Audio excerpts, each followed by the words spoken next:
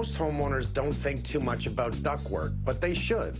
Ducts are like the veins in your home, taking warm and cold air to every room in the house. When there are leaks in the ductwork, the air doesn't travel well at all, so many of the rooms aren't heated or cooled properly. In simple terms, if you took a 100-foot garden hose and you put 50 holes in that garden hose, how much water do you think is actually coming out? Next to none, right? Right. You fill all those holes, and all of a sudden you've got the pressure at the end of the hose where you're expecting it to be. Ductwork in a house works in exactly the same way. And if you give it a ton of holes, which we have in all the cleats and all the joins, there's leakage. Today, we're going to use an aerosol sealant that blocks most of the leakage. You're going to block all the registers.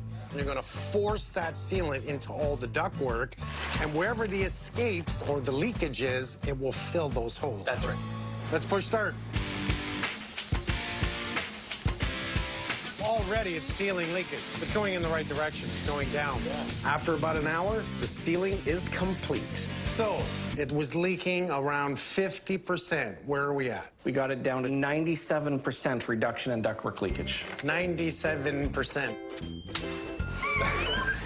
That's sealed. You feeling better?